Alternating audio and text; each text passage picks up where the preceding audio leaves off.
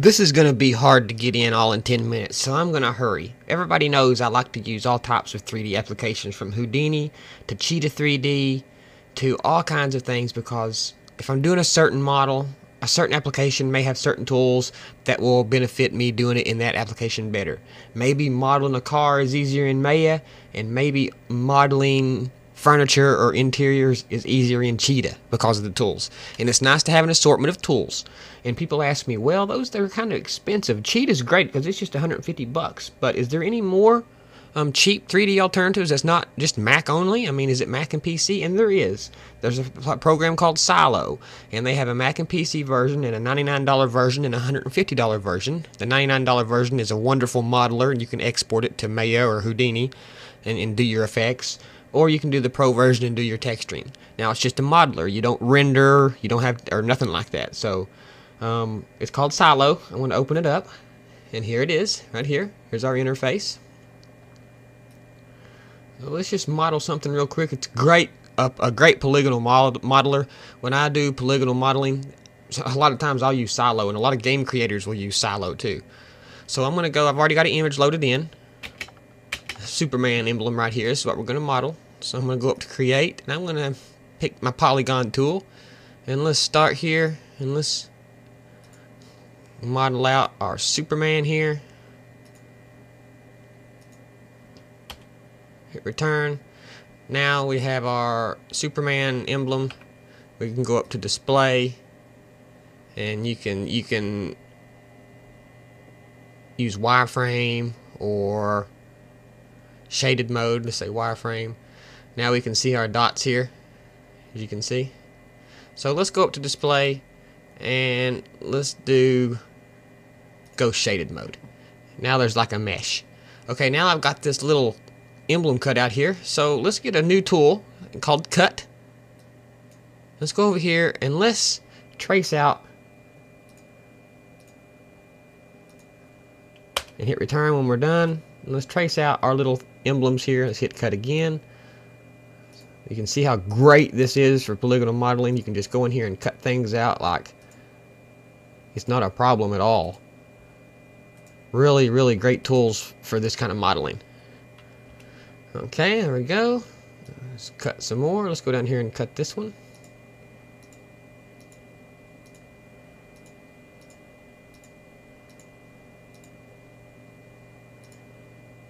Okay, return. There we go. And now let's do our two fish. I like to call them two fish here in the middle. We'll just cut right up through here. We'll cut with this tool right along. I like to make points as I go. Silo has some wonderful modeling tools. I kid you not. And if you Google it or whatnot, or go to the Silo website, you can see that they have some wonderful modeling abilities in this little application here. So we're on our last backwards fish now. Let's go ahead and finish this up real fast, because everybody knows we just got a 10-minute limit right here on YouTube.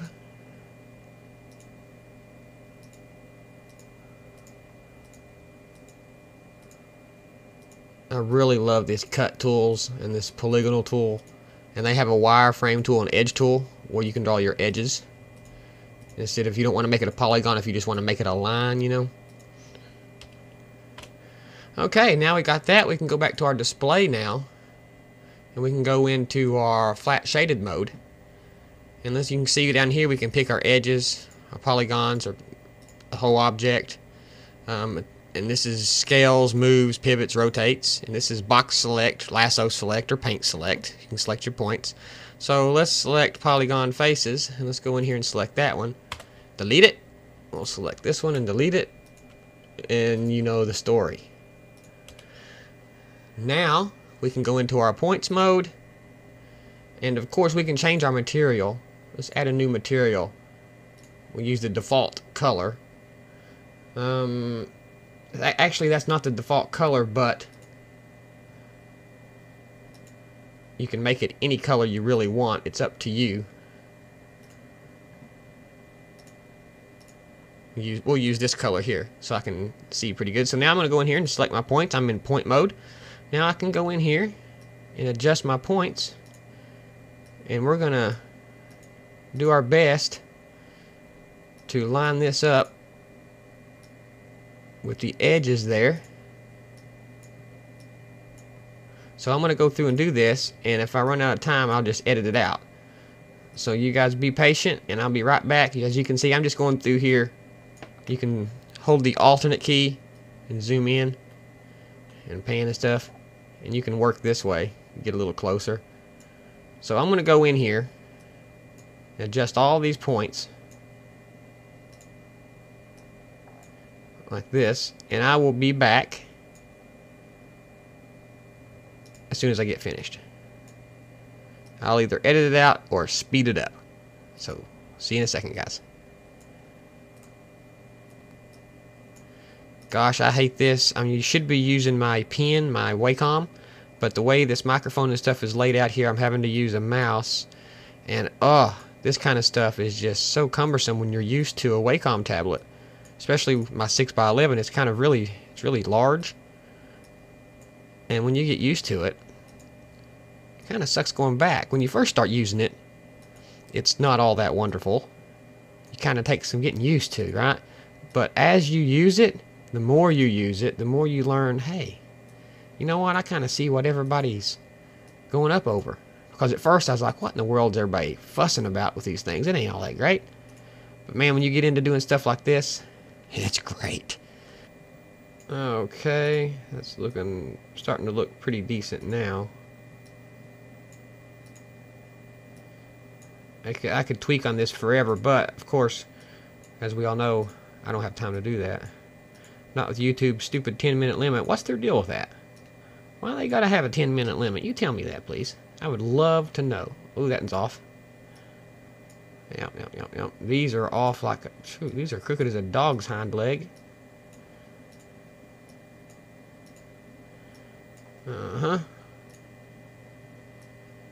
I know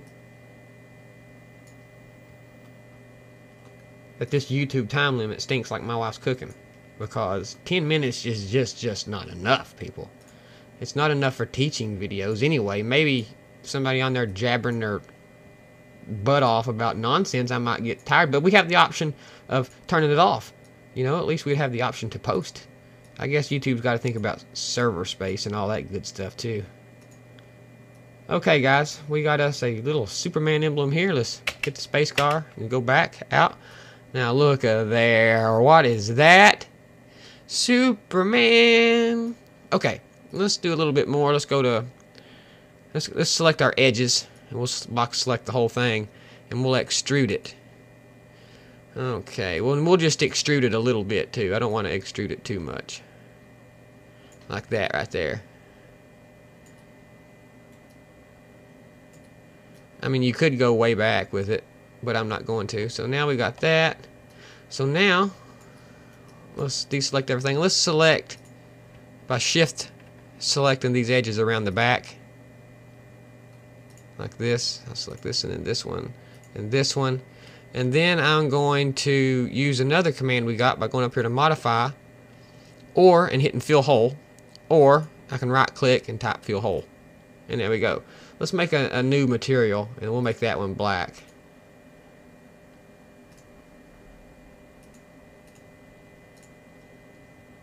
All black.